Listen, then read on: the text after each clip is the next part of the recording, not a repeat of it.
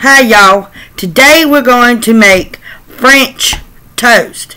You take about 18 eggs and you put them in a bowl and you stir them up like you're going to beat the eggs.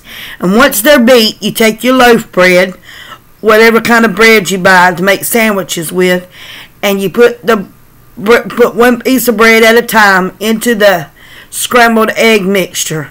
And then you take your baker's joy or some type of vegetable oil and make sure the pan's greased real good so it won't stick.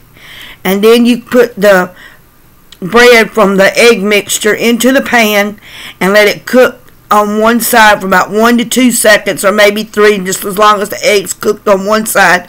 And then you flip it over and you do it on the other side to make sure the eggs cooked.